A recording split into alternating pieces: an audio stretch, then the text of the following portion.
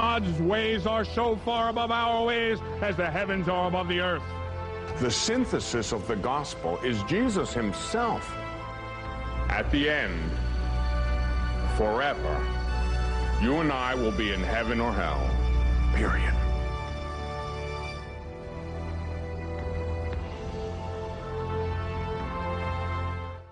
Well, I've been talking about war this weekend, this new kind of war, and the old war. Now, I realize that the subject of war is not the most pleasing to a lot of people. It may make you a little bit, that approach may make you a little bit uncomfortable, some of you. I apologize for that. I don't want to make you uncomfortable. Then again, I do. You know, that's the paradox of the whole thing. It's real. It's very, very real. Let me read to you a passage which I don't know how many hundreds or thousands of times I've read this in my ministry as a preacher and priest, from St. Paul, 6th chapter of his letter to the Ephesians, verse 10 and following. Finally, he's kind of summoned things up here. Finally, be strong in the Lord and in the strength of his might.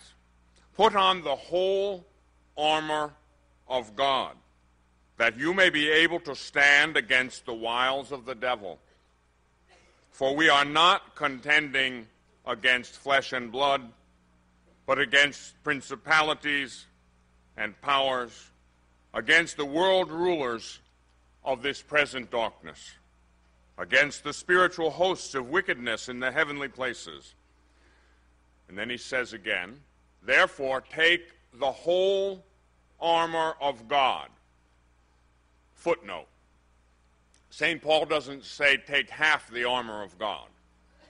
St. Paul doesn't say take 42% of the armor of God. He doesn't even say take most of the armor of God. He says take the whole armor of God, that you may be able to withstand in the evil day. Stand, therefore, having girded your loins with truth, and having put on the breastplate of righteousness, and having shod your feet with the equipment of the gospel of peace.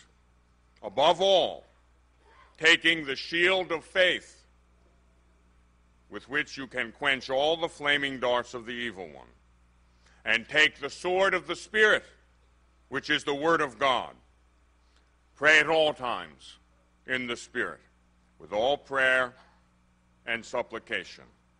To that end, keep alert with all perseverance, making supplication for all the saints and also for me, that utterance may be given me in opening my mouth boldly to proclaim the mystery of the gospel.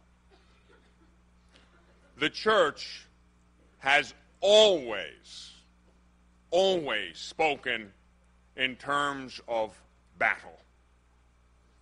The saints have always presented us with this picture of battle. The Catechism of the Catholic Church, which, as the Holy Father says, is a sure norm for teaching the faith, states clearly that man's life is a violent conflict.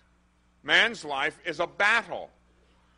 The Church states that in her teaching. So it's not just my strange idea that presents things this way. It is true that, God works with each one of us in a personal way.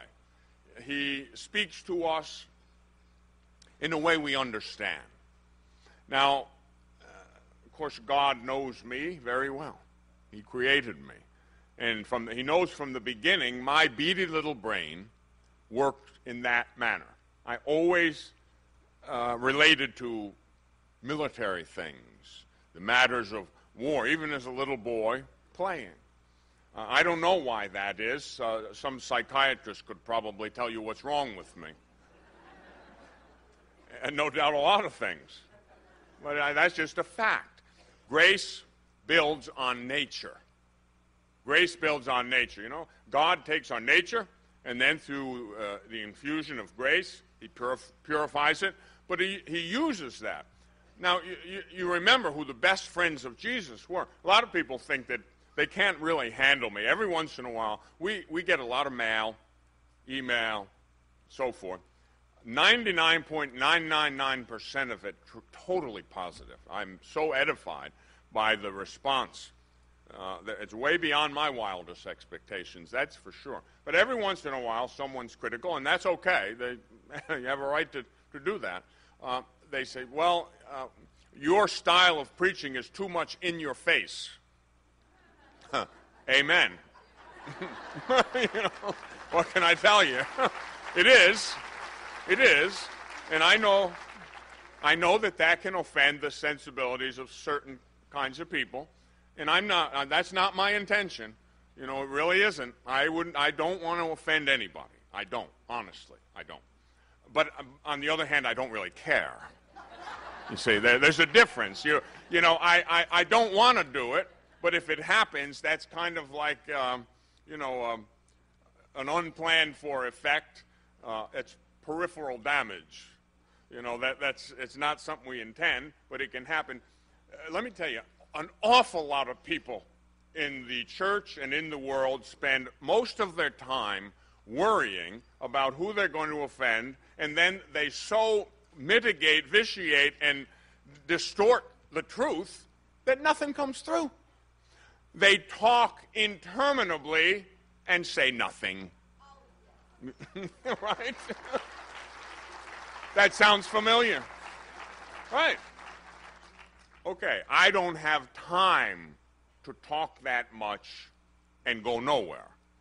My time is short. So's yours.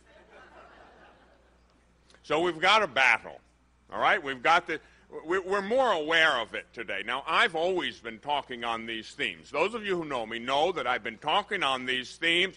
Just in July, you know, I was up here and gave that spiritual warfare conference. I was talking about this, and then September 11th came. It was a shock to me, like it was to everybody, but no surprise. No surprise. What happens is that hidden battle, periodically through history, that battle in the spiritual realms, that rips through the veil, that separates the seen from the unseen, and the violence of the conflict becomes manifest to us. We can see it and hear it and feel it around us. You know, why it alters our life. Satan is the master terrorist. Satan mimics God. A Satanist turns everything upside down. He takes the truth and turns it upside down. That's called a lie. Terrorists are liars and murderers. Jesus said concerning the devil that he is a liar and the father of lies, a murderer from the beginning. You think about it. You know, terrorists, by the way, unlike any other kind of enemy we've ever had, they don't have a real agenda, you know. This is a facade to make you think that they want rights in Palestine. That's a bunch of baloney. They really don't. Their end is terrorism. That's not a means for them. That is an end for them. Mayhem and murder are their stock in trade. In case any of you don't know it, if you're so naive that you really don't understand this, you cannot negotiate with Satan. You cannot negotiate with a terrorist. You can't. Take no prisoners. The only way to deal with Satan is head on and brutally. I don't make deals with the devil, and you can't make deals with terrorists. You just can't. And if we are so soft and naive as to think so, God help us. You know, there are a lot of people who don't understand that there's evil in the world. They are radical pacifists, and that sounds good, but it isn't. If radical pacifists had had their way, we'd all be speaking German or Russian by now. believe you me, if they had had their way in World War II, the forces of evil would have prevailed. If they would have had their way during the communist reign of terror, would have been horrendous. And this is no different.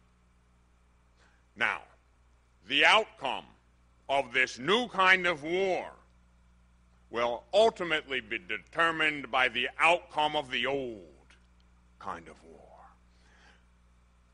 You and I can't go enlist in the Marines or the Army or the Navy or the Air Force. Most of us. Some of the young people will. But most of us can't. We're beyond that. That's not our state in life. That's not what we're called to do right now.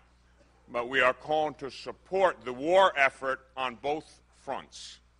And the way you and I are called to do it is mainly as Catholics. As Catholics. We, through a vibrant spiritual life, breathe life into the body of Christ, the church. And the church, the more vibrant she is, thus breathes life into all creation. As the church corresponds to her mission, which is holiness, by the way, as the church corresponds to her main mission, holiness of life, which effects redemption, that's the mission of the church. Mission of the church can't be any different than the mission of the Redeemer. He is holiness itself. He came to save the world. That's our mission. In him, we can't do it. Apart from him, he is the vine, we are the branches. We can do nothing without Jesus. So we have to, each one individually, play a key role in this battle. In so doing, we breathe life into the church. Now, the church holds the world in being through holiness, through grace. You remember what happened in the Old Testament with Moses and the chosen people when they came into conflict with Amalek's army? Remember the account of that battle in the Old Testament? How it said Moses went up on the high ground? Where does the military commander go? He goes up on the high ground. Moses, the leader, went up on the high ground, and it says as long as Moses held his arms outstretched in prayer, the battle went well for Israel. That's a type, biblical type of the church. But when Moses was a man, Moses grew weary. When Moses became tired and his arms drooped down, he couldn't hold them up in prayer, the battle went badly for Israel. And so it says then that they propped up Moses' arms. They held his arms up in prayer, and Israel prevailed. As long as the church holds her arms up in prayer, as long as we are faithful to our mission of holiness, the battle will go well. Old kind of battle, new kind of war. Long as we pray unceasingly, we'll do all right. But if we grow weary of goodness, if we grow weary of justice, if we grow weary of truth, if we grow weary praying, and our arms sag, watch out. For then evil gains power. I remember a story the great Archbishop Fulton Sheen related. He was traveling during Lent. He was on an airplane like I always am during Lent and most of the rest of my life. And he recalled how when they came with dinner, he decided he wouldn't take the dinner. He'd fast a little bit for Lent. And so he said, no, thanks, I won't take dinner. And the girl next to him, very nice-looking young woman sitting next to him on the plane, said, oh, well, I won't take dinner either. And he kind of perked up and said, oh, are you Catholic as well, fasting for Lent? And she said, no, I am a witch fasting for abortions. And then she spent the next couple of hours telling him the truth. And it was a revelation to him.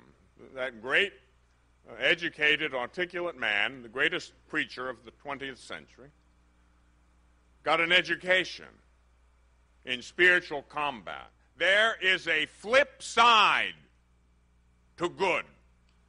Everything that we do in this battle for good and truth, everything noble, everything pure, everything powerful for the cause of the kingdom has a reverse side. The enemy does the same thing. They fast.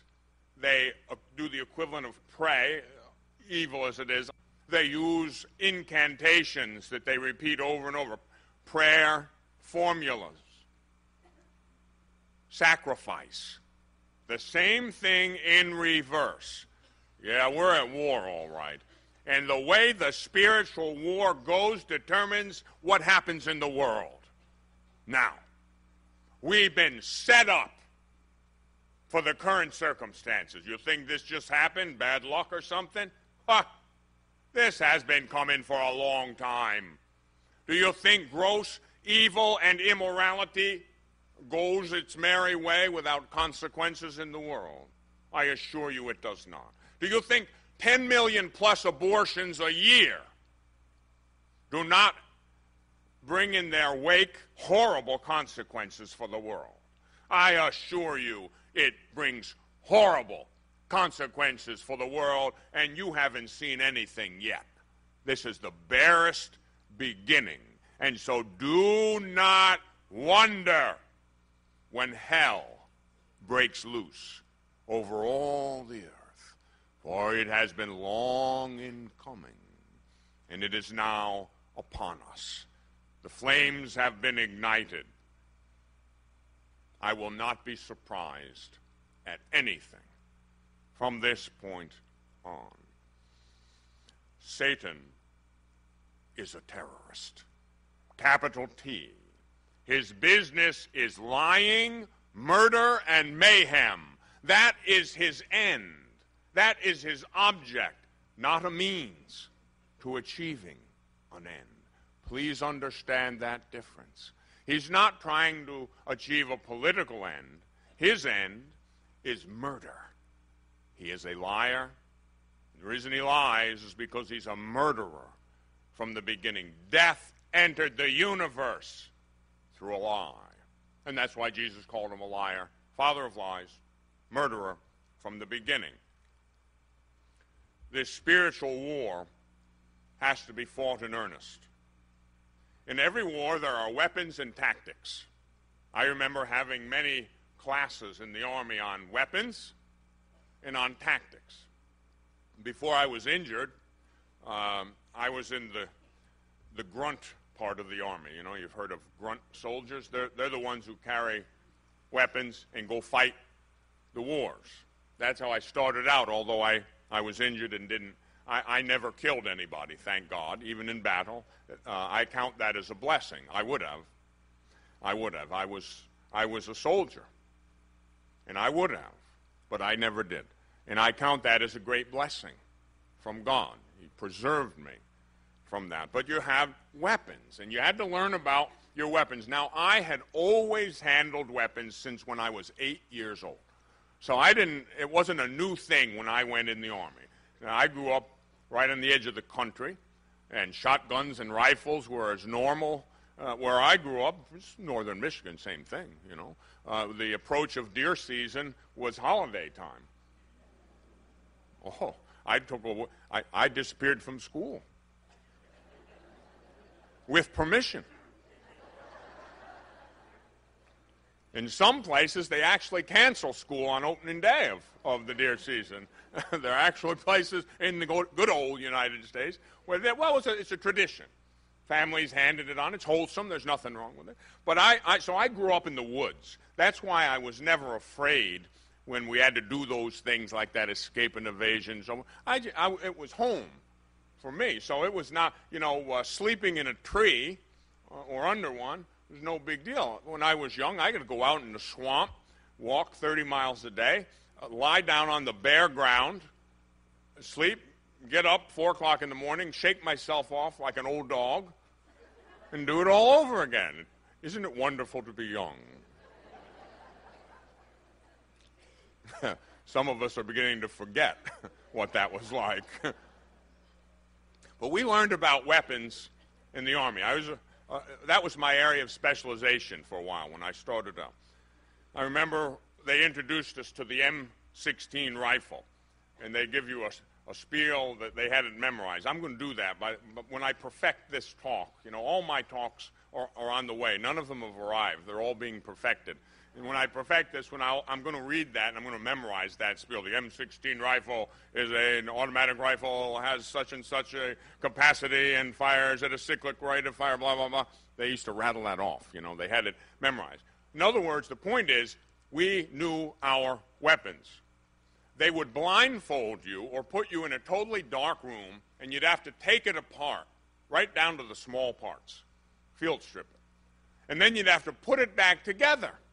In other words, you had to know all those parts by feeling them in the dark. That's how familiar you had to be with your weapon. And you had to do it with the enemy's weapon, not just your own. All right. This is the class on weapons and tactics, short version. I gave you a hint last night. See? That is the preferred small arm of God's army, led by the field commander, your mama, who wears combat boots. Don't go into the field without it. And pray it every day. Now, I've been saying this since the day I started preaching. Now it has new meaning. After the events of September 11th, the Holy Father has said solemnly to every Catholic in the church all over the world, pray the rosary every day. Now, like a good subordinate, like a good troop obeying his superior, I'm telling you what he's told all of us. Pray the rosary every day. And I mean it. And I'm going to tell you something. Here's how much I mean it. When you get up to the gates of heaven, if I'm there first, and you're trying to get in,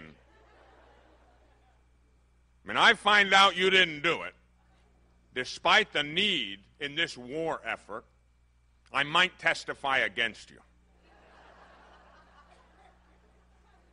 And if I don't do it, you could rightly testify against me. Do it. Whether you like it or not, just flat do it. You say, but I don't like that form of prayer. Do it anyway. Do it anyway. Why? Because it is powerful. That's why. A lot of people make excuses. Oh, I pray other ways. Usually they don't. Usually they don't, in plain English. I'm going to tell you one of the greatest reasons to pray the rosary. It's simple. And it is the most highly indulgent personal prayer in the church. Pope John Paul II and the last several popes behind him have prayed 15 decades a day. Now, I've got a simple, direct question for you. Are you busier than the Pope? Then don't give me that old sorry excuse. Oh, I don't have time. I'm too busy. You're not busier than the Pope. Neither am I. I remember my great-grandfather on my mother's side. When we'd go to visit him, he was a carpenter, lived in the French-speaking part of Canada in Quebec. And every night after supper, he would lead the family in the rosary. Now, great-grandfather was not a very big man. He was probably 5'7", 5'6", but he was a very powerful built man, like a blacksmith. And I tell you, I can't even now, with about 50 years of distance between me and great-grandfather, I can't even fathom facing him and saying, I don't want to pray the rosary, great-grandpa. Now, that was in the good old days. You did it. He was the leader. He was the officer. He was the commander-in-chief of his family. He wasn't a brute. He wasn't a tyrant, but I'll tell you what, he was the boss in his family. And when great-grandfather said, we'll now give honor to God by praying Our Lady's Rosary, by golly, everybody was on their knees, and right now, too. And when the kids and the grandkids grew up and were adults, and you went to great-grandfather's house on a holiday or for supper, I'll guarantee you were praying the rosary, and there was no question, no possible question, that it would be otherwise. That was a different kind of man in a different kind of time. And I want you to remember how much more wholesome that time in history was. We've become soft and weak and uncommitted, wishy-washy, not strong, weak. And because of it, the very moral fabric of our society has been weakened. We need to take back lost ground. Why is the rosary powerful? It is the prayer of the gospel. Now, I've given this talk many times. Now, the rosary, you look at it. It's got a soul and a body like a human being. The soul gives life to the body. The soul is the animating force of the body. Soul of the rosary, meditation on the 15 mysteries. What are they? Annunciation, visitation, nativity. Where do we find all those mysteries? In the gospel. What about the prayers? Our Father, Hail Mary. Right out of the gospel. You know, I have many Protestant friends who pray the rosary, including pastors. They cannot refute the simple logic that the prayer of the rosary is the prayer of the gospel. What's the gospel? It means good news. The word means good news. What's the good news? The good news is Jesus. The good news is not merely something. The good news is somebody. Jesus is his name. Pray the rosary, you pray the gospel. Pray the gospel, you pray Jesus. You interiorize him, you become who you are, the body of Christ, empowered to do what he did, to go about doing good, healing the sick, giving hope to the hopeless, delivering from the grip of evil those who are terrified by it. Oh, it's the power of the rosary. I have said 1,000,000 times, if there's only one thing you could do, pray the rosary. And why do I say that? Because I know for a fact that if you do that, you will then do everything else you're supposed to do. Because the grace it brings down will bring you to confession, it'll bring you to Mass, it'll bring you to read the Bible, it'll bring you to study the Catechism, it'll bring you to make the holy hour in front of Jesus in the Eucharist. Pray the rosary, and you will have power in your life. There are other weapons. Truth is a powerful weapon. Now we all, you know, there is in the armed forces, there is a rank called specialist. You know, very often you have a specialist 4th class, specialist 5th class, and so forth. It's like sergeant and so forth. They're ranks in the Army. Well, I'm a specialist in a sense in the church. And my area of specialization, my MOS, my military occupational specialty, is truth. That's what I have done from the beginning. Preachers, if they are truly preachers, deal with the truth. They are to take the truth, which is God himself, and they are to simply teach that which is purely simple, eternal truth. God, by definition, is truth. God, by definition, is pure simplicity. To teach the truth simply, that's what I'm supposed to do. That's my occupational specialty in God's army. The truth is a powerful weapon. It strikes right at the heart of the enemy. What's his major weapon? Lies. Why? Murder. Especially spiritual, moral murder. To extinguish the life of grace in the soul. That's what the enemy's about. Now, by using the truth, by speaking it, by living it, most of all, we strike right at the heart of the enemy. We cut his head off. You can't negotiate with a terrorist. You cut his head off, and then he can't hurt you. And that's the only way you can deal with Satan. I take no prisoners when it comes to the devil. It's head-on combat. You either kill or be killed in that moral, spiritual war. And truth, as St. Paul said, take up the sword, the two-edged sword of the Word of God, which is the truth. That is a powerful, powerful weapon. The only thing I have done since the day I was ordained, and I didn't choose to do it, I was sent to do it by my superiors. Do you know what the word apostle means? To be sent. Comes from the Greek verb apostolon, to be sent. An apostle is sent. You don't send yourself. I didn't call myself, and I didn't send myself. My superiors discerned and confirmed my call, and they sent me. I will never forget the Holy Father after he ordained me a priest. When he came around, he met all 62 of us that he had just ordained. Right in front, it was at St. Peter's, the Vatican, right in front of the Pietà. He came, we were in a circle, and the Holy Father came and greeted each one of us, and he talked with us a little bit in our own language. Amazing man, Pope John Paul II. And he said to me, "Where are you from?" I said, "The United States." "Are you studying?" "Yes, Holy Father, I'm studying University of Navarre." "What level?" "Doctorate level." "You have a thesis?" "Yes, Holy Father." "What is your thesis?" "My thesis is the theology of the cross and the magisterium of John Paul II.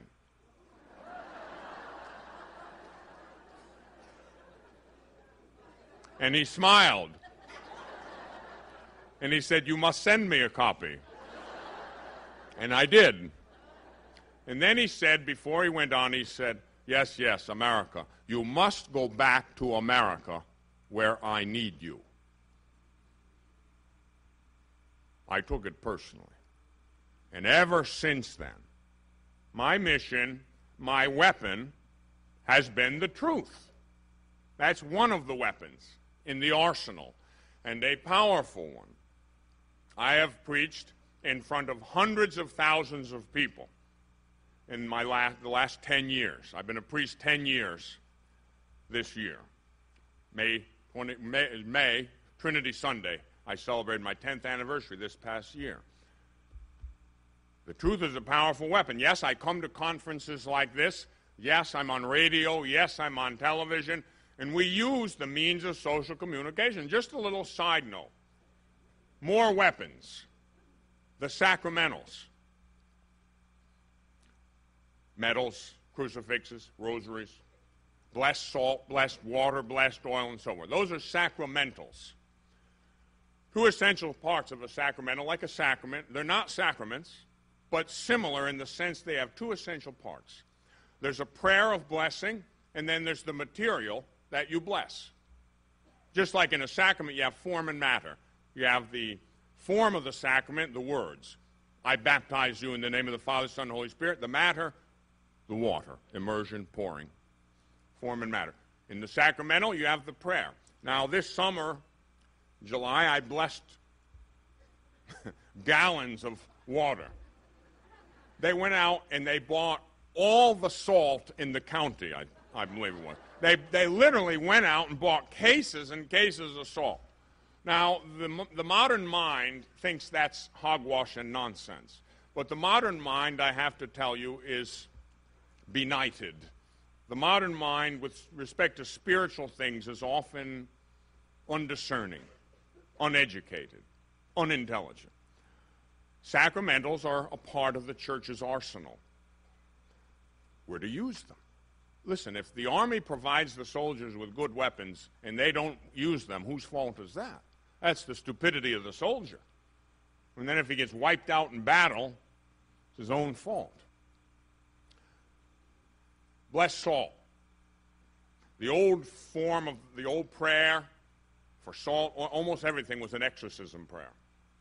Wherever that material was placed, that prayer was placed. It's not magic, but it's mystical. And there's a difference between the two. Holy water. You have water, that's material. You sprinkle it around, and the prayer that's said over it is placed wherever that water goes, wherever the salt goes. Okay? You might sprinkle salt outside around your house. I do it around my house. I put a little bit in my car. It lasts longer. The material is there longer. It's not magic. It's not going to absolutely prevent the evil one from attacking you. Listen, if the devil beats you up or gives you trouble, wear it as a badge of honor. He doesn't assault his friends. He only assaults his enemies. And so if you're in a battle most of your life, praise the Lord. But use the weapons. The sacraments. The 7 sacraments are big, they're like artillery. The 7 sacraments are major weapons, powerful weapons. They enter into the paschal mystery and make present the infinite grace of the passion, death, and resurrection of Christ. You've got the sacraments of initiation, baptism, Eucharist, and confirmation. They bring you into the fullness of Christ. They give you sanctifying grace. I'm going to give you the simple definition. Sanctifying grace is a share in divine life.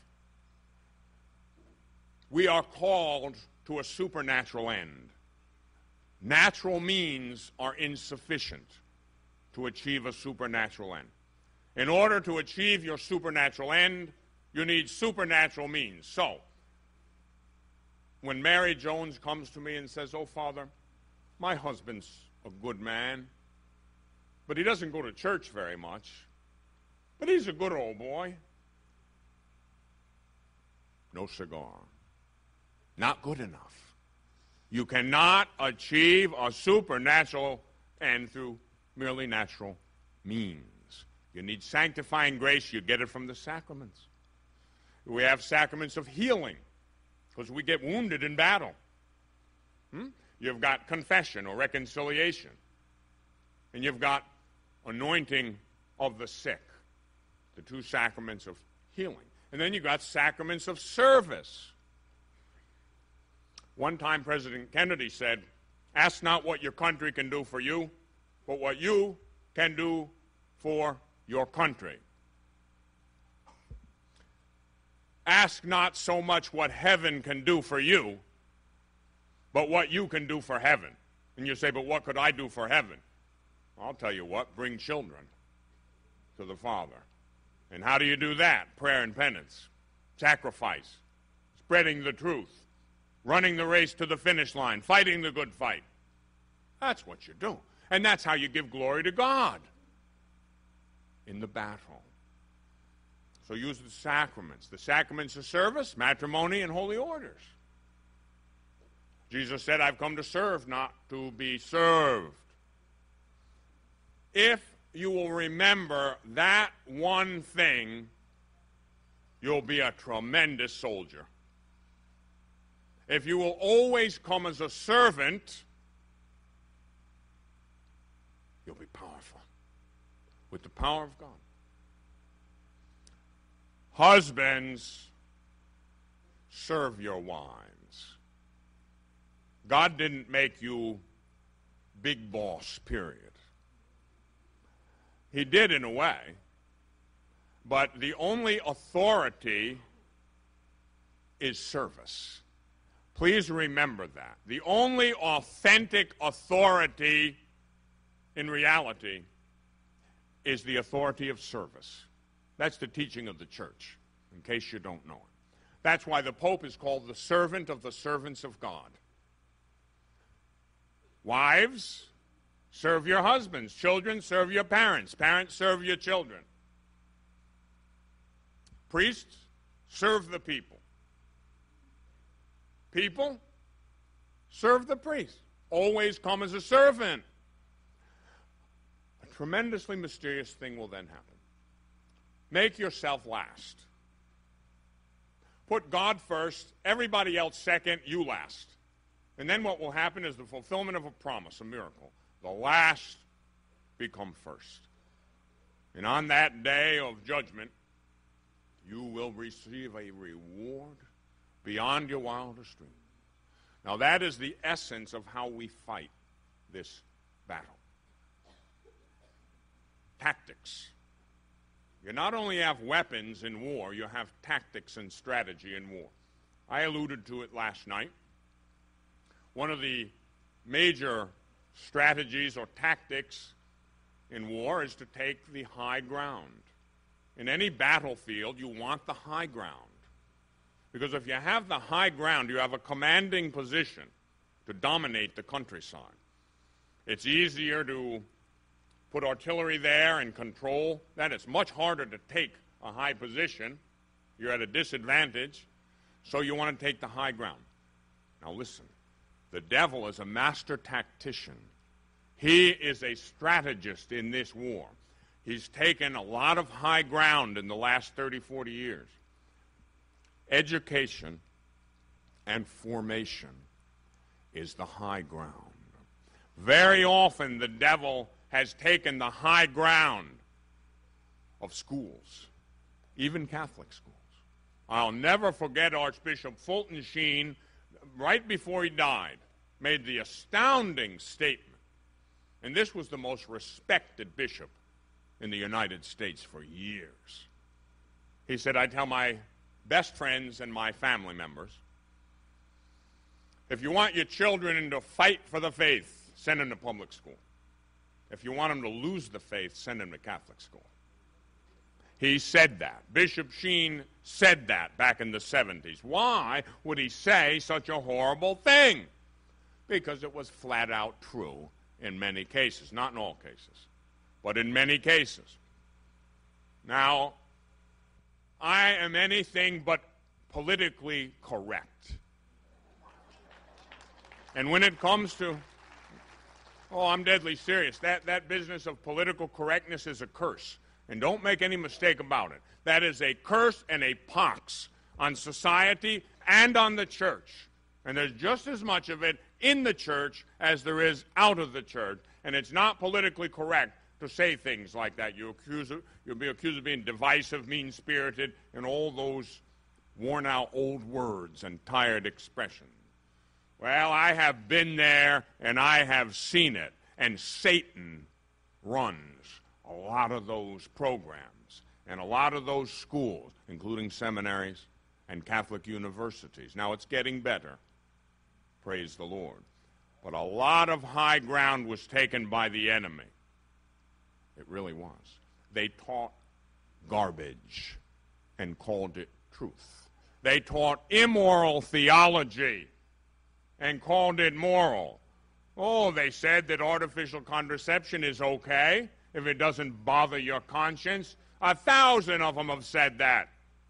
Flat out lies. And it leads to moral death.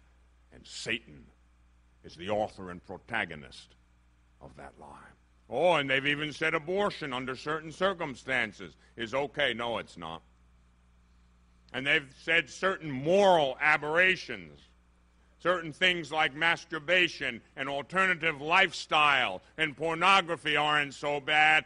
Yes, they are. They rot the very moral fabric of society. And the church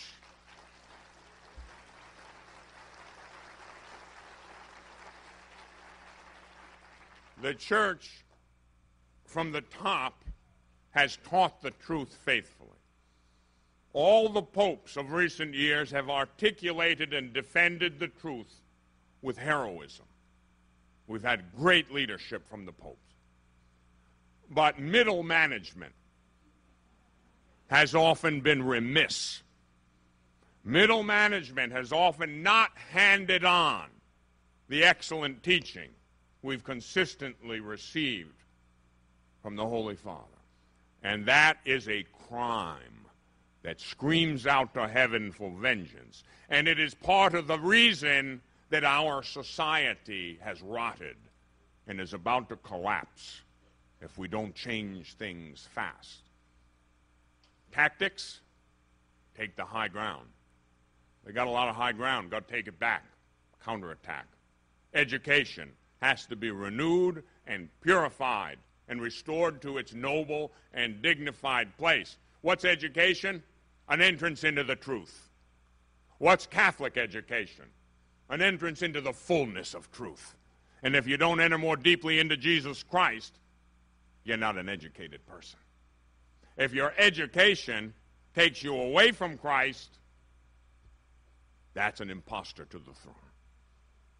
Kill the officers, and that's another tactic. That's another strategy. Take out the leaders.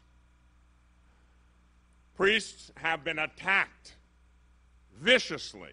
Priests have fallen through weakness many, many times. That's nothing new, but in recent years it's worse than ever. I suppose the low point of it for me was the day I carried a priest half dead out of a crack house. the day I paid $14,000 in ransom for a religious sister in a brothel. That's right. No, I didn't read that on the front page of the Wanderer or the Washington Post. I was there. I saw it. I did it. And so nobody can tell me that these things are not real, for they are very real. And I do not condemn our wounded brothers and sisters. Oh, no. Except for the grace of God, I'd be worse than all of them, and have been. And have been.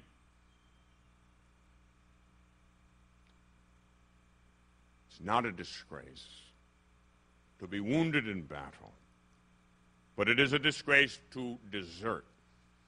And so if you are wounded, or someone you know is wounded, especially a bishop, a priest, religious, do not be quick to judge them. Do not condemn them.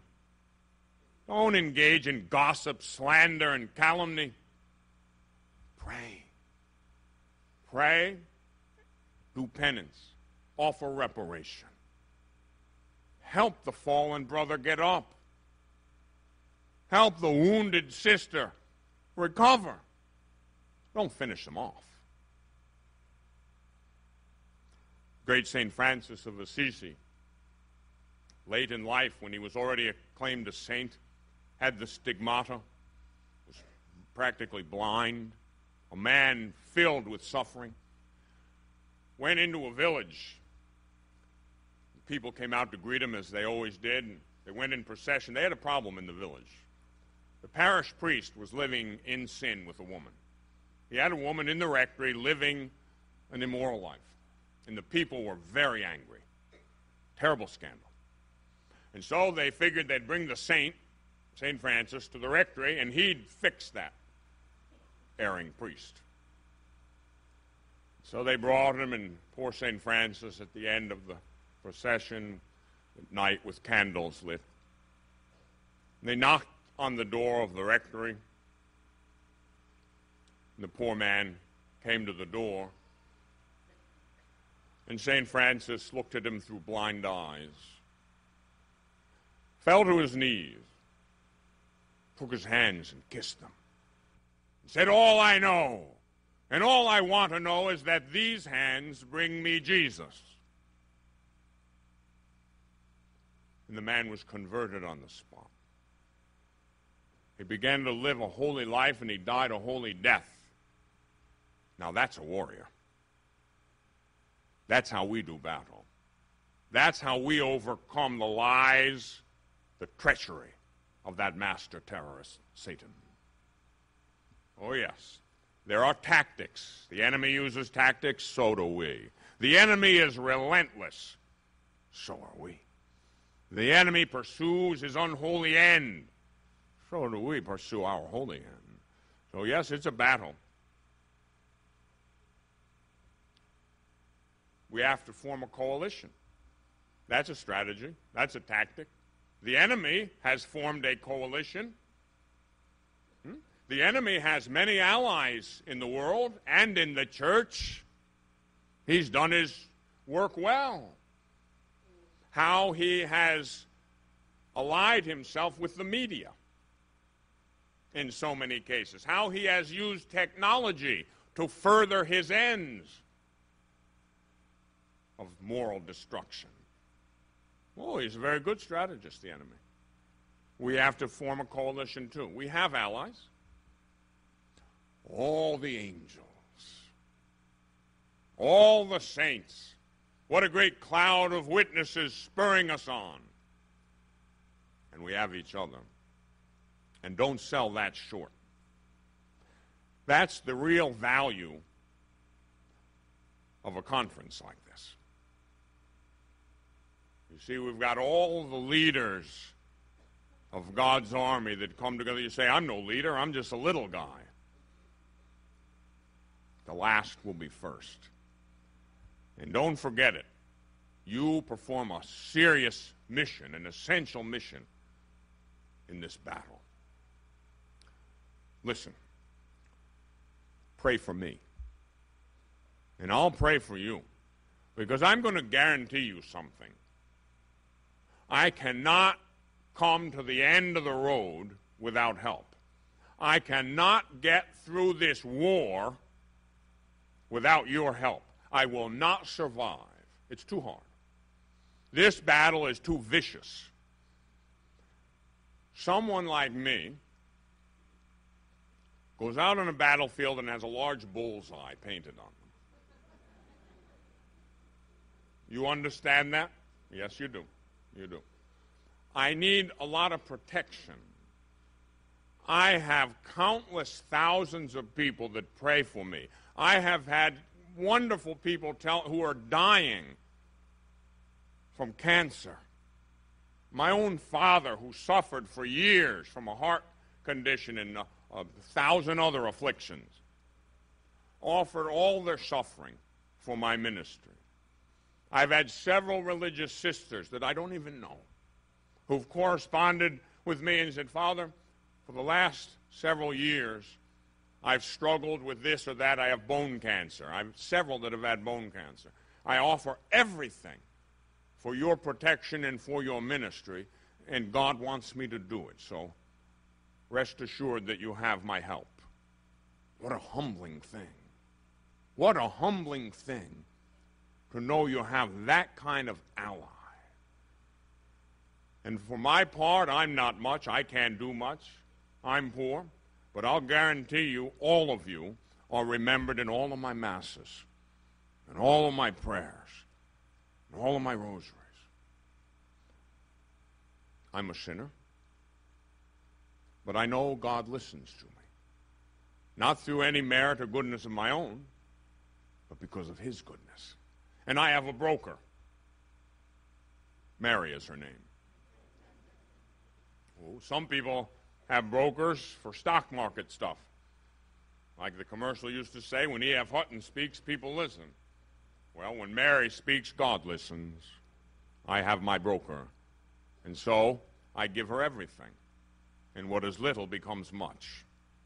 And so you have my support. For whatever it's worth. Based on my merit, it's worth nothing. But based on Our Lady's intercession and help, you'll get plenty out of it. So yes, strategy. One of the strategies is to disrupt communications. The enemy tries to disrupt our communication of the truth by distorting it. You know, they try to scramble the message. We've had a scrambling of the message of truth in recent years. It's become so bad that it's been diminished and demolished in many cases.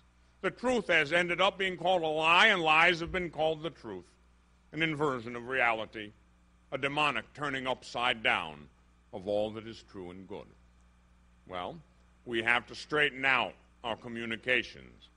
Once again, we have to get the message across, and we have to disrupt the enemy's communications. We are the victim these days of terrorism. Indeed, freedom and fear are at war.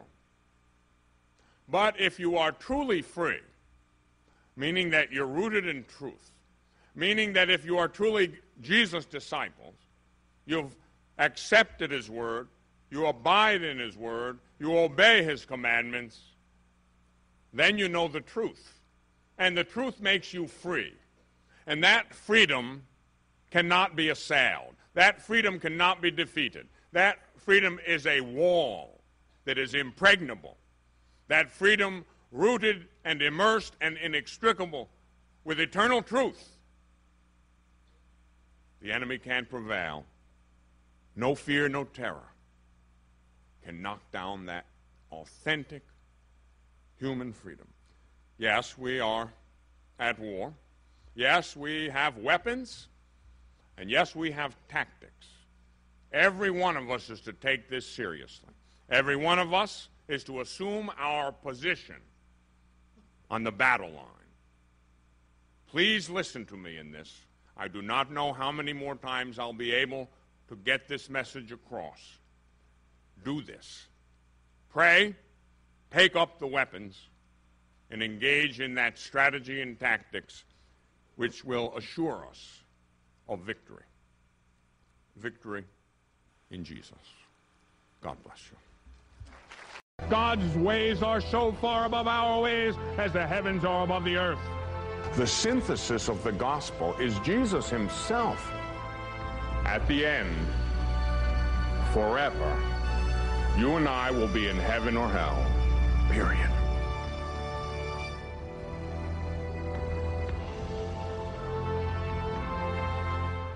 Well, I come to the end of my road. This is my last talk at this conference this year. Like my grandmother used to say, time flies when you're having fun. New war, old war. Spiritual training, weapons, tactics. Our Lady, woman clothed with the sun, the moon at her feet, the crown of 12 stars on her head. And the words of Jesus that ring out through the ages. I have come to serve, not to be served.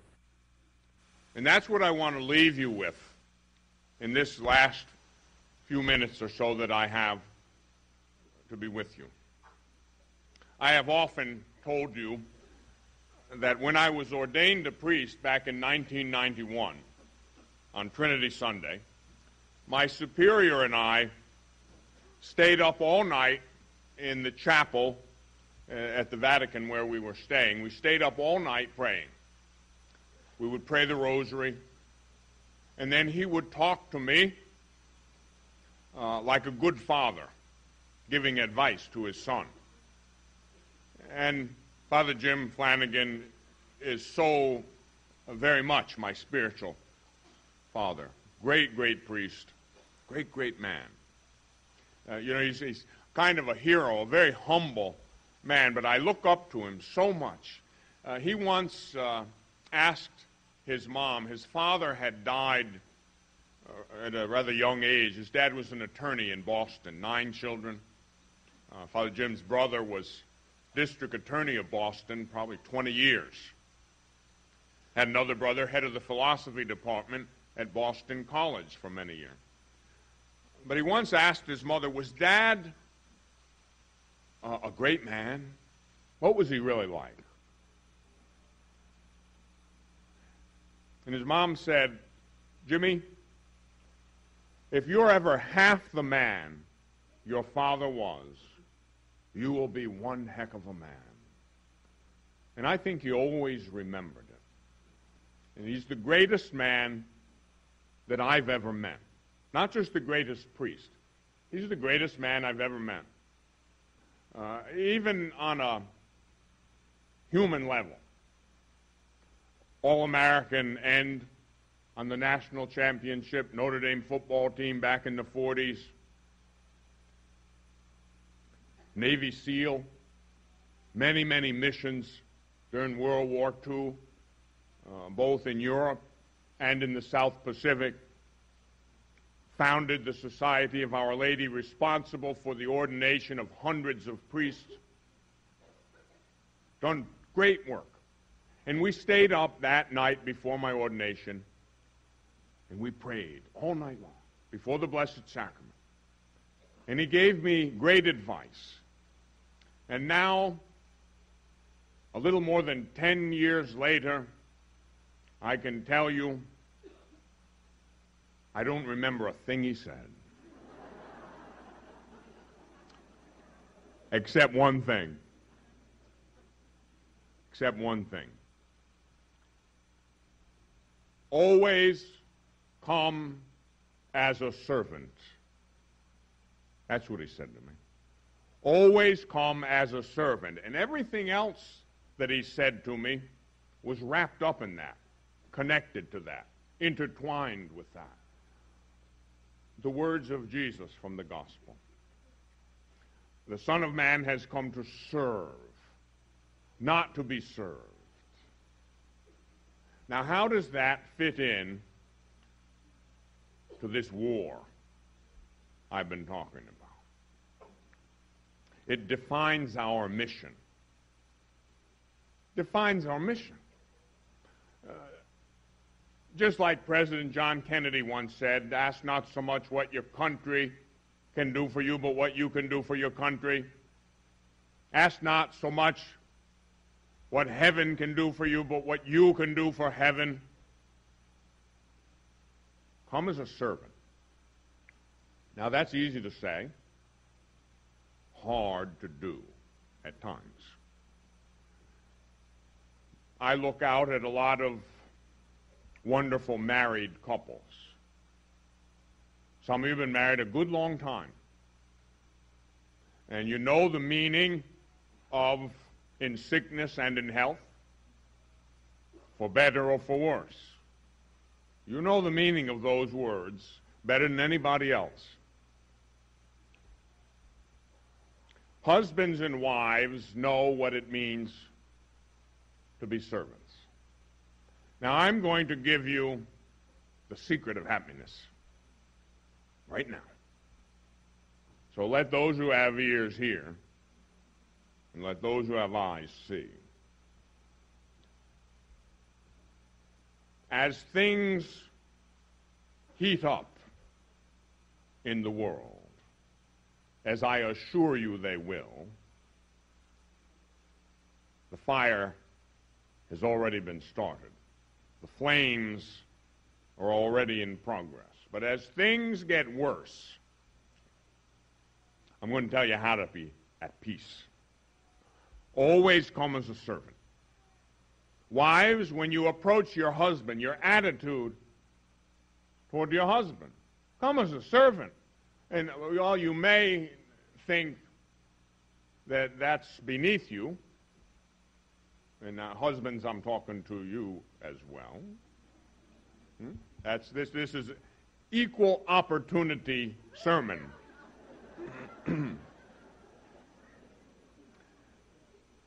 Wives, serve your husbands, and husbands, serve your wives. Listen, if Jesus did it, who the heck are we not to? If Jesus humbled himself, accepting the form of a slave. Now, very often in contemporary translations of Scripture, we lose some of the meaning of the original. Now, in those particular translations where we often see the word servant, that's a mild term. The real word in Koine Greek, the language of the New Testament, was doulos, and it means slave. It means slave. Our Lady, the humble slave of the Lord. Handmaid is more benign. Handmaid doesn't offend our contemporary sensibilities as much. A slave, that has a bad connotation in our culture. So we don't use it. But the real word in the New Testament was slave. Generally speaking, slaves do hard things and dirty things. Slaves do things nobody else wants to do. And Jesus said, I have come to serve and not to be served. And it was in the context of that word, doulos, slave. If you come always as a servant, you really can never be disappointed. Now, I remember as clear as though it were yesterday, the vigil of Trinity Sunday, staying up with my superior, praying all night, and I can hear his words, come always as a servant. And then the next day I was ordained a priest, by the Pope. 10,000 people, and I have often thought of it as my wedding day. You know? You married people remember your wedding day. Well, in an analogous way, priests are married too.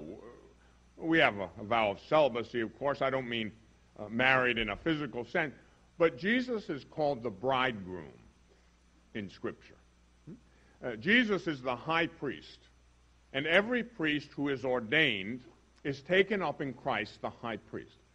So, Jesus the bridegroom, and who's his bride? The church. The beautiful bride of Christ. And so there I was at St. Peter's Basilica in Vatican City. Trinity Sunday, May 26, 1991. The Pope ordains me a priest. I floated out of the basilica. And for months, I would wake up in the middle of the night out of a dead sleep saying, I'm a priest. I'm a priest. Thank God. I'm a priest. I couldn't believe it.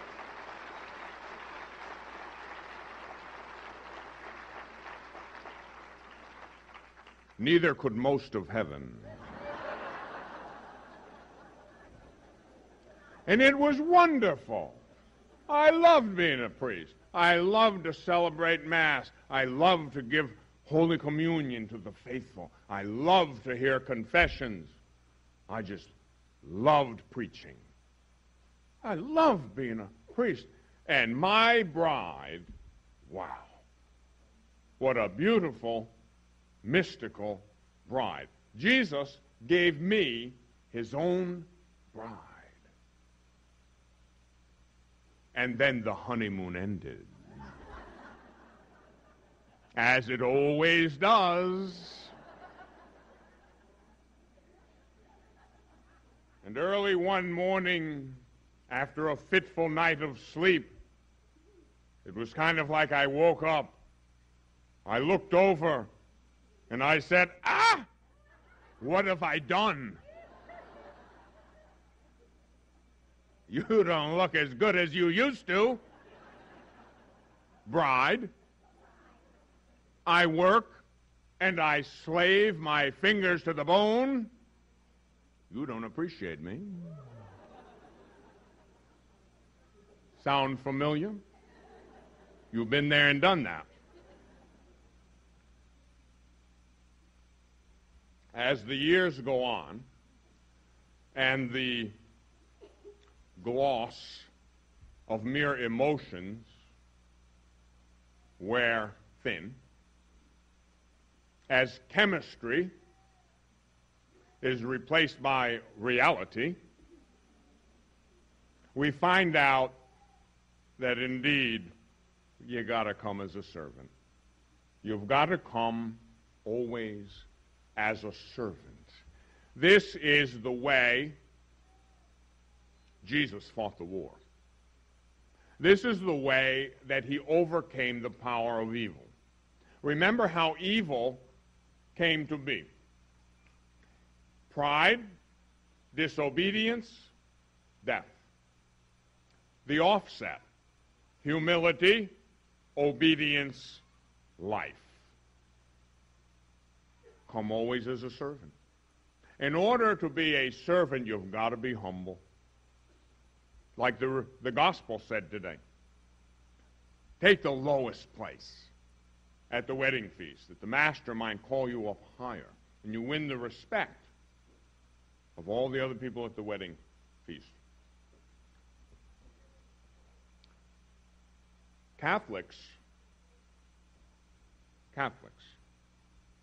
should be very different from the rest of the world.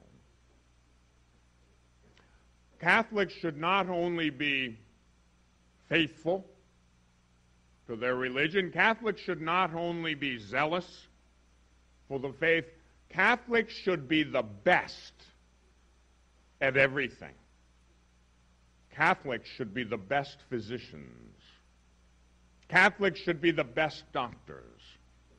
Catholics should be the best lawyers, accountants, butchers, bakers, candlestick makers. Catholics should be the best. Why? It says in the Bible, whatever we do for the Lord. Now, if you're doing it for the Lord, how good should it be? Mom, when you cook dinner, who are you cooking for? Jesus or the old man? The old man can wear you out. And the old man is human. And he may not thank you, and it may seem like he doesn't appreciate you, even though he does. He's human. Jesus, however, is not only true God, but true man. He's fully human. And so whatever you do for the Lord is never lost. I remember a story a religious sister told me. She was novice mistress of the Missionaries of Charity at their novitiate in San Francisco, and I preached a retreat to them a while back. Sister Lisa, who's now second counselor next to Sister Nirmala. She's third from the top now over in Calcutta. She told me they had, when they got to the building, the convent, Mother was going to come and inspect. Now, Mother Teresa of Calcutta, in case you don't know it, had an eminently military mind. Mother Teresa was a commander-in-chief. The first time I went to the convent in San Francisco, they took me in the room where I stayed, where I came in and out of to preach, where I rested, took my meal. It reminded me of the war room in the Army that I remembered from the 1960s. Big map of the world, and it had pins, hundreds of pins. And I said, what are all those pins in the world? And they said, well, that's every place we occupy territory.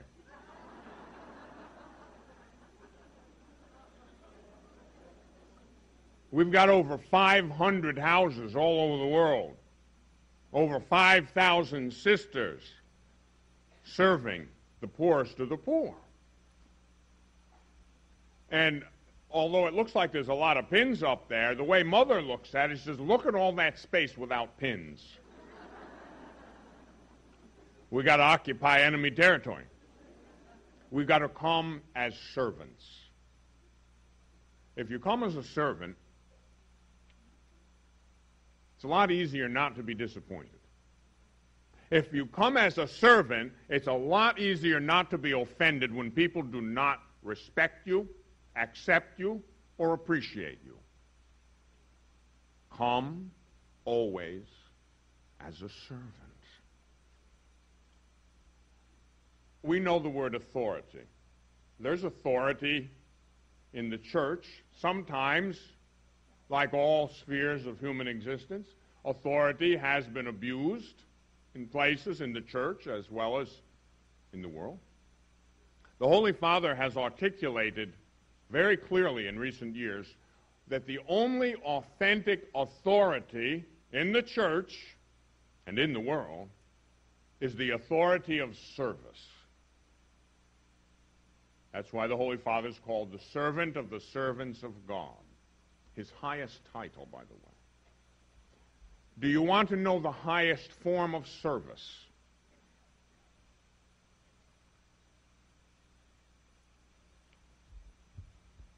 That is the highest form of authority.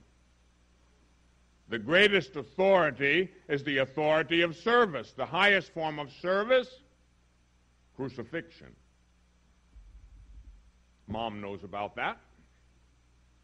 So does Dad. So does the pastor. So does everyone who serves others. Who's called to serve others? Everybody. The hierarchy. We have a hierarchy. God first, everybody else second, me last. Easy to say, hard to do. That is a blueprint, however, for victory. Please remember that. That's a blueprint for victory.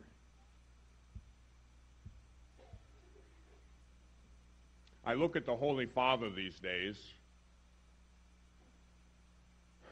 and I see a very tired,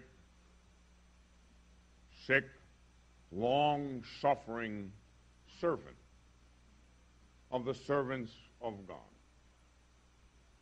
For many, many decades, he has had no time of his own. He belongs to the church. He's a gift for the church. A lot of people don't like him. A lot of people didn't like Jesus. You can't please everybody, but you can serve everybody. Sometimes, the more faithfully you serve, the more you will be crucified.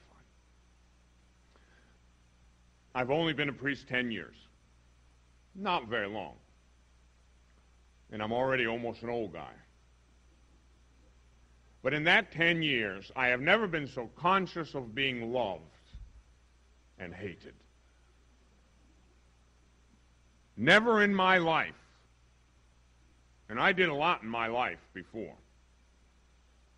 I know about athletics. I know about the military. I know about business.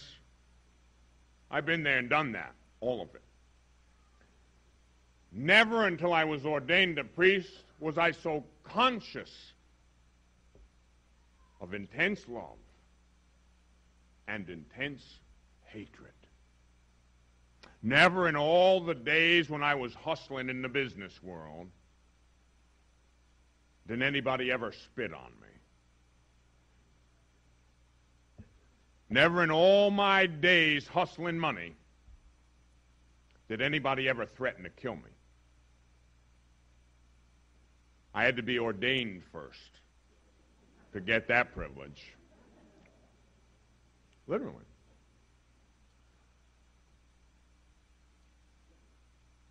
The only joy, the only peace that you will ever have is giving yourself to others. You try to hold on to it, you'll lose it. You'll lose it, you lose your life. For his sake, you'll gain it.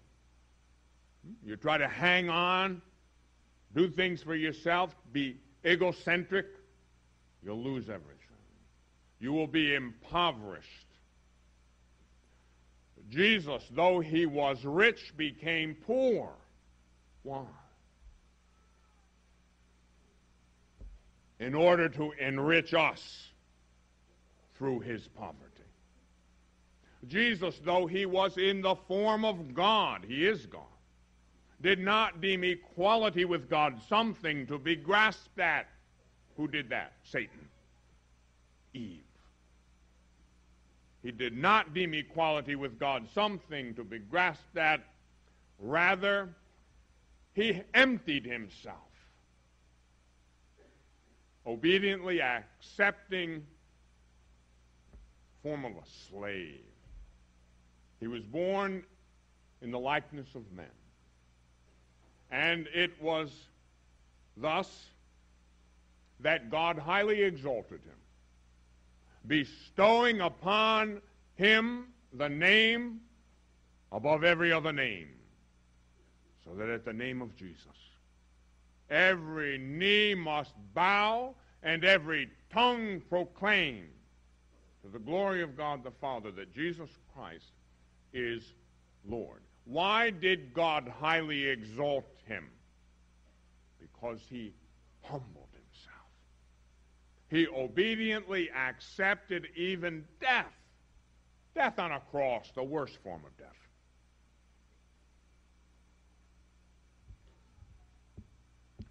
Jesus says the servant is no better than his master. Jesus says, where I am, there my servant will be. Have a look. There he is. Why? When he began to reveal what would happen to him, his passion and death, resurrection, they didn't want it to happen. Remember what Peter said? No, no, Lord, this cannot be. Remember what he said to Peter? Get behind me, Satan. It is necessary that I be lifted up. It is necessary that I be lifted up in order to draw all men to myself. You want to know why it is necessary that you and I be lifted up? That's why. No pain, no gain, no cross, no crown, no gall, no glory, no battle, no victory. Period. Exclamation point. No other way. If I knew a way, I would tell you. I've been looking for a way for years. No other way. Got to go the way the Master went. It is called the Via Dolorosa, the way of the cross, the way of sorrow. That doesn't mean that we have to walk around being visibly sorrowful at every moment. No. Why? Because we know where we're headed. That's why. Oh, we have a lot of pain. We have a lot of suffering. I am not that old, but I have seen much. Many of you have seen a lot more than I have. You've been around longer than I have been. You've seen wars come and go. You've seen children born and children die. You've had great joys and you've had great sorrows. Some of you are great heroes, in my mind. In the end, I think all of you, all of us, will be. And we don't feel like that, but why? Simply because we have walked the path of life. Because we have walked that path as Christians. Because we have endured many sorrows. Oh, some of you say, no, I really haven't. I've had a wonderful life. And my very simple response to you is, ain't over. God can do more in a minute than 100 years of mere human effort. I think my father suffered 20 normal passions in the last few years of his life. My father was a big, strong, athletic man. And I remember him when I was a boy, when he was still in his prime. He could run faster than anybody else. He was stronger than anybody else. He was a great athlete. He boxed. Semi-pro, they called it in that day. He was really professional for a while. He wasn't that tall, but he was very, very hard to beat. One of the things he taught me, not unimportant, was this: never quit. Never quit. You might be outclassed, outweighed, outgunned in every way. Never quit. Now, there's a principle here. He was talking to me about boxing, and that you're going to get in the ring with guys bigger and stronger and faster than you are. But you must have a certain attitude, and the attitude is this: they will have to kill you in order to win. Very simple. Now, I'm obviously not talking about boxing. But I'm talking about an attitude. I'm talking about a very essential attitude in this combat, in this war, which is spiritual and moral, more than anything else. Don't be a quitter. I remember the toughest fight that I was ever in the Golden Gloves. I was almost to the end, really 2 fights from winning my division for the Northeast, entire Northeast of the United States. And the guy I had to get in the ring with, he was much better than me. He was in a different category. He went on to become a professional boxer. After the first round, I knew that it was going to be a long night. And we only fought 3 rounds. 9 minutes can be a very long time. 9 minutes can be an eternity. Your whole life can pass before you. The thought came into my head, you're going to get hurt. Another thought came into my head, why don't you just lay down? Discretion is the better part of valor sometimes. Nobody could blame you. And I thought of my father. I could never face my father as a quitter. I could never endure the withering scorn of his gaze if I threw the fight. If I laid down and quit, it would have been much easier to have been beaten to death.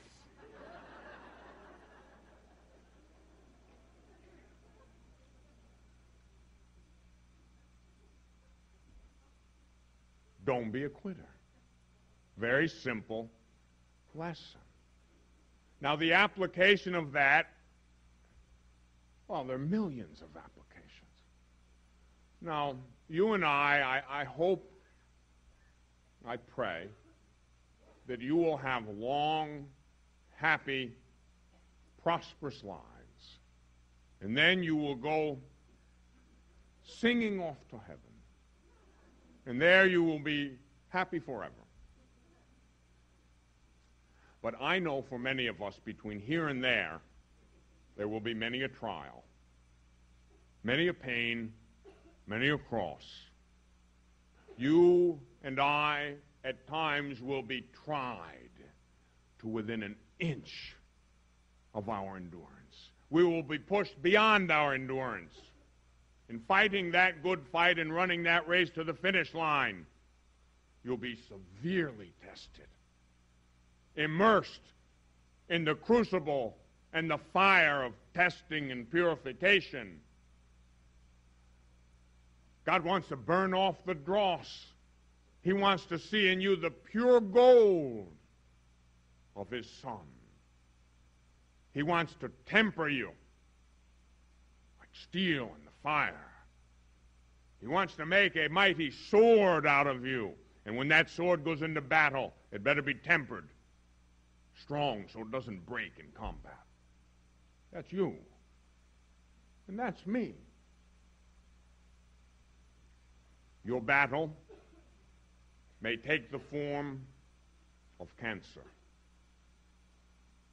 God forbid.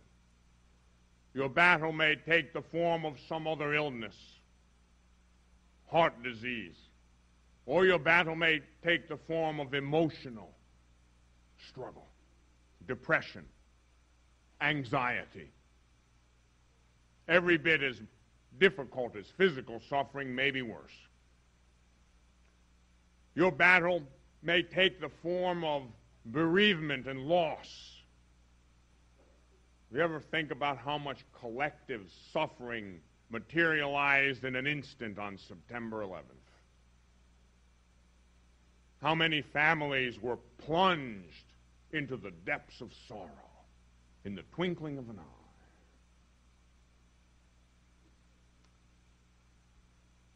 Your suffering, your cross may take the form of a moral struggle.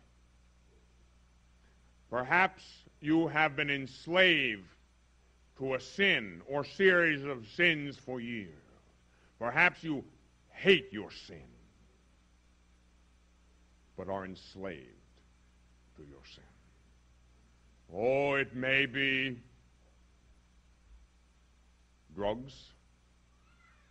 It may be alcohol addiction. It may be pornography. It may be any number of things.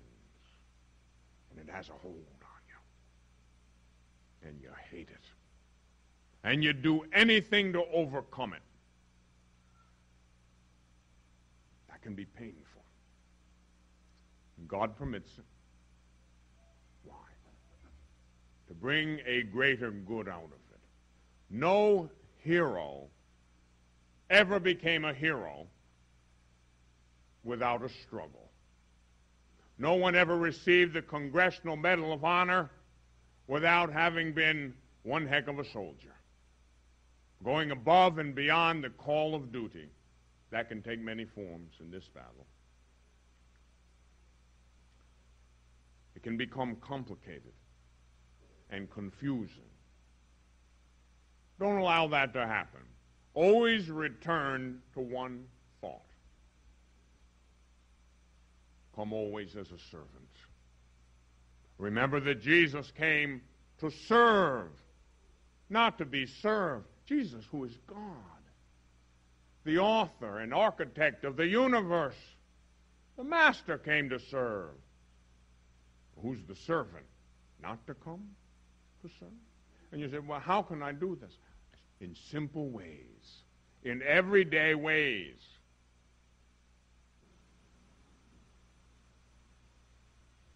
The exhaustion at times is difficult. But so what? It's the mission. Am I exhausted as some of you moms have been, up all night with the baby? Oh, I bet some of you have been real tired. And I often think, somewhere right now in Afghanistan, the successors of the unit I was briefly with, they're in the mountains someplace right now. And it's cold, and it's dark, and it's inhospitable. And they might be hungry, and they're not sure if they'll come home alive. And they're thinking about their wives and children, and moms and dads. And they're thinking about Michigan State winning the game today in the last play. And they couldn't see it.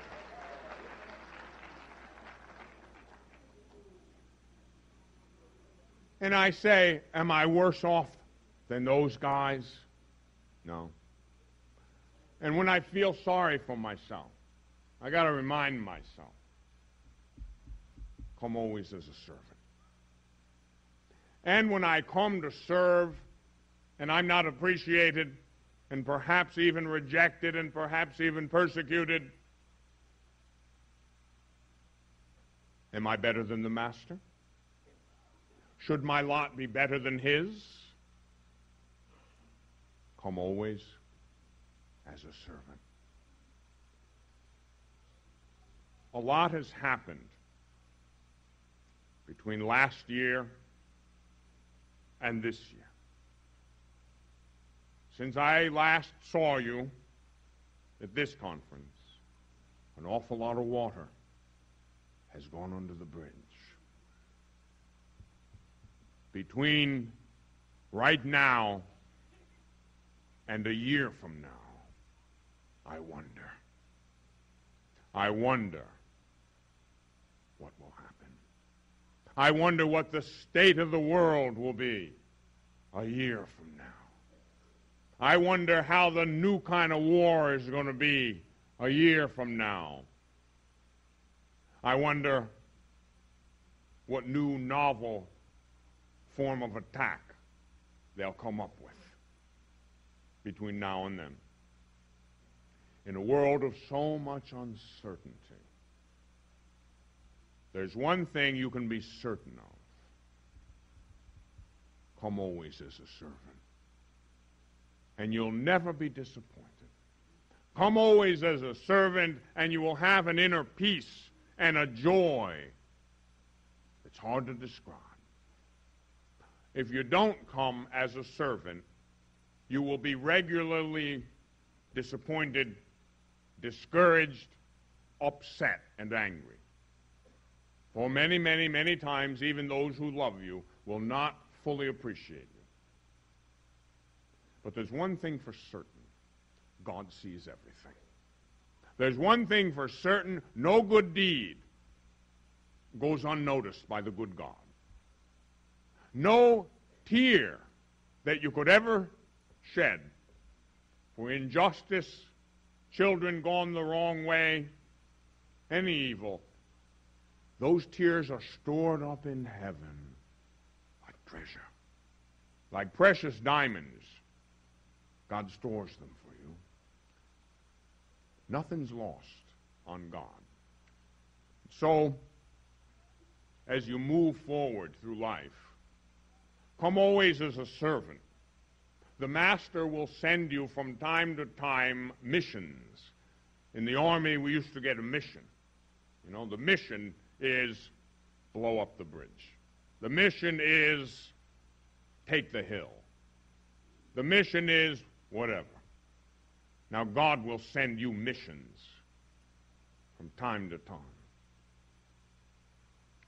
Last couple of days, maybe the mission for some of you was putting up with me. Oh, no small thing. I've had a lot of wives tell me, "Oh, Father, I love your tapes. I play them all the time. My husband, however, cannot stand the sound of your voice." There was one good Irish American lady, she played my tapes incessantly. And her husband he was a decent man, but he couldn't stand the sound of my voice. They went on vacation to visit her relatives in Ireland. They were in County Cork. They hadn't been in the house 10 minutes, and from a back room came a voice. And the husband stopped and he said, "I know that voice. I know that voice. He's not here, is he?"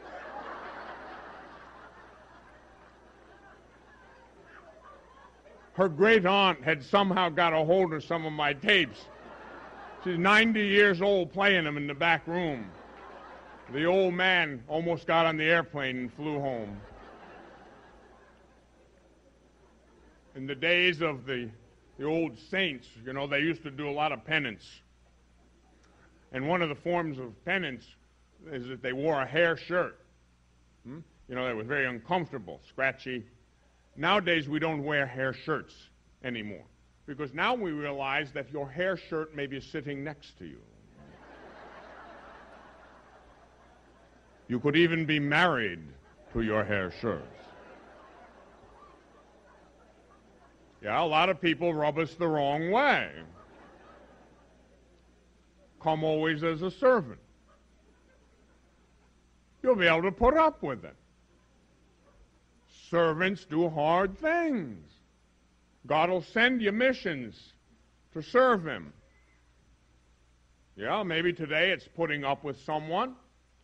Maybe tomorrow, looking the other way when somebody insults you. Being a peacemaker when somebody's trying to cause trouble. Being kind when it's easy to be mean. Another time the mission will come, delivered in the form of a medical report, the results of a physical that says something wrong. That's a mission from headquarters. You know what you're dealing with. It's a mission from headquarters. On September 12th, I talked to a man who works with me, travels with me, periodically. He had been in the Marines. He was an officer in the Marines back in the 60s. We're the same age. Did his tour in Vietnam. He had a brother 4 blocks from the World Trade Center. He lived.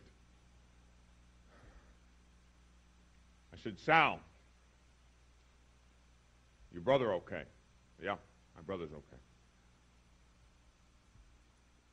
What have you been doing? I called the Marines, see if they'd take me back. My age, 54. See if I could get with my unit. Maybe they need me. Said, what'd you do today?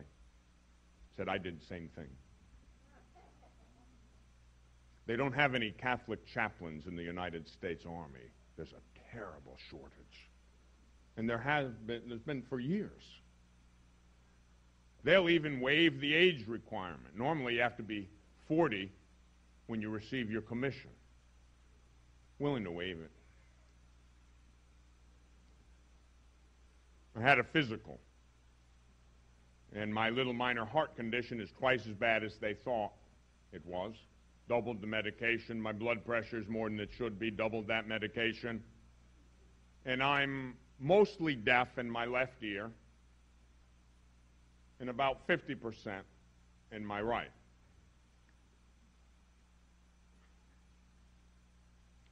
No place for you in this man's army, fat old guy.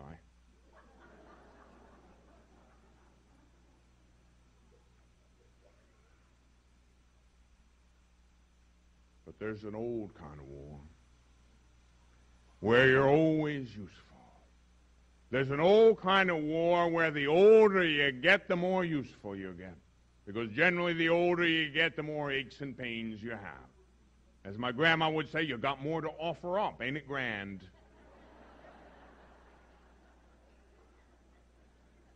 The older that you get, the more mileage you have on you.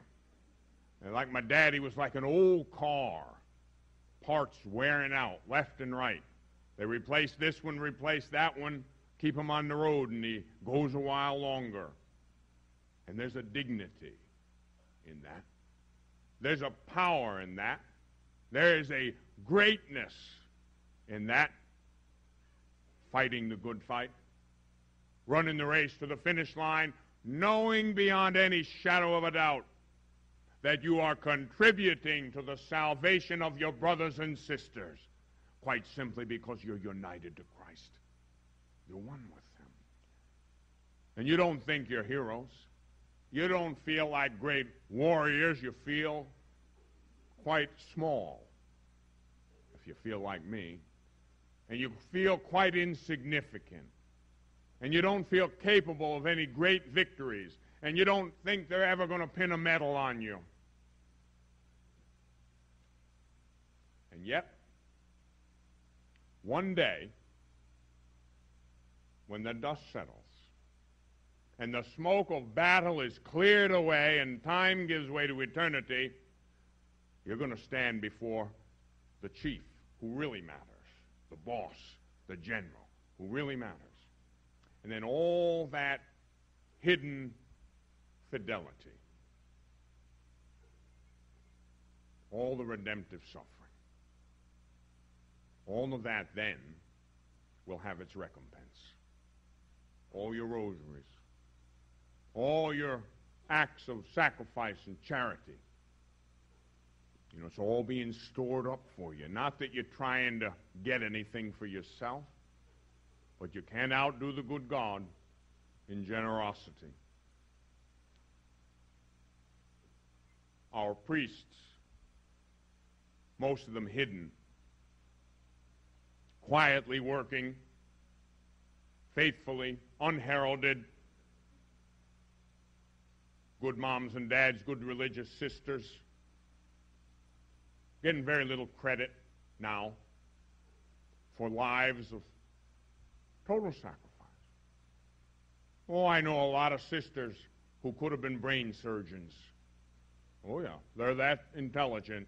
Oh, they could have flown right through their education. I know I literally know a cardiologist who's a Carmelite nun now, another one who was a Wall Street lawyer. No money, no power, no prestige. By the world's standards, no success. And yet the words of Mother Teresa come back to us. God doesn't need your success, only your fidelity. Only your fidelity. One day at a time, 1 hour at a time, everything you do, do it for the Lord. Come as His servant and the servant of your brothers and sisters. If you're washing the floor, changing the diapers, whatever, do it perfectly. Who are you doing it for? Jesus, I hope. And because of that, you will be contributing to the war effort. Because of that, you'll be bringing down grace on creation. Because of that, wisdom will be infused into our leaders. Because of that, charity will once again flourish in our society. Because of that, impurity will be driven out. Evil will give place to good. Lies will be vanquished by truth. The darkness will be pushed out by that light against which the darkness could not, cannot, and will not prevail.